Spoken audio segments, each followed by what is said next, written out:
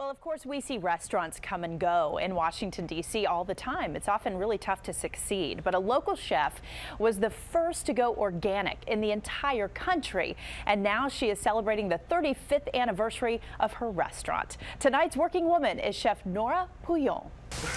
I thought it was delicious. Nora Pouillon has been called a pioneer, a champion of organic cuisine, and most local chefs know her simply as Nora. But when she opened Restaurant Nora in 1979, people thought I was completely nuts.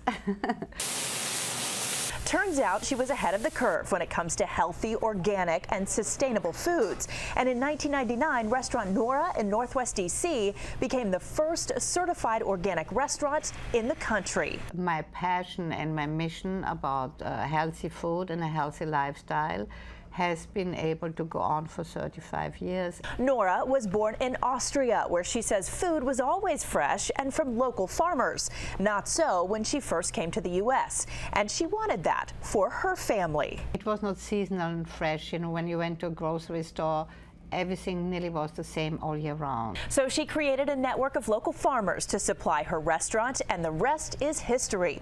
She served Presidents Bush, Clinton, and Obama, but prides herself in having a neighborhood restaurant. I have changed a lot the way people eat, and I think I have influenced a lot of chefs to think more locally and more organically and sustainably. In fact, just last month, dozens of local chefs came together to salute Nora with a chef's roast. But despite the awards and accolades, Nora says it's all about healthy living. I prefer to spend my money on food than on the doctor. And despite 35 years of success, she wants more.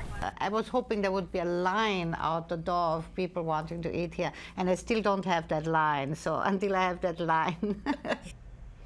So Nora sits on 5 boards supporting a cleaner environment, organic food, and conservation. She also helped start the D.C. Farmers Market. Her memoir is coming out in the spring. Tell them the line starts right here. Exactly. Sounds good, right? Now I'm hungry. Well, speaking of eating, we had a great luncheon today. It was a big celebration for working women all over the area. This is the 20th anniversary of the Toyota Tribute to Working Women Luncheon. We honored 7 outstanding women in the community who give back, they change lives, and make the world a better place. And there's our friend Kathleen Matthews. Looking Leon. great. She started this Working Women franchise 20 years ago here at WJLA. Of course, now she's at Marriott. So it was wonderful to see her, and congratulations to all of our winners. Now look at this. Here's one of our winners. Ginger Miller of Prince George's County was a winner today. Oh, and it wasn't Brad. No.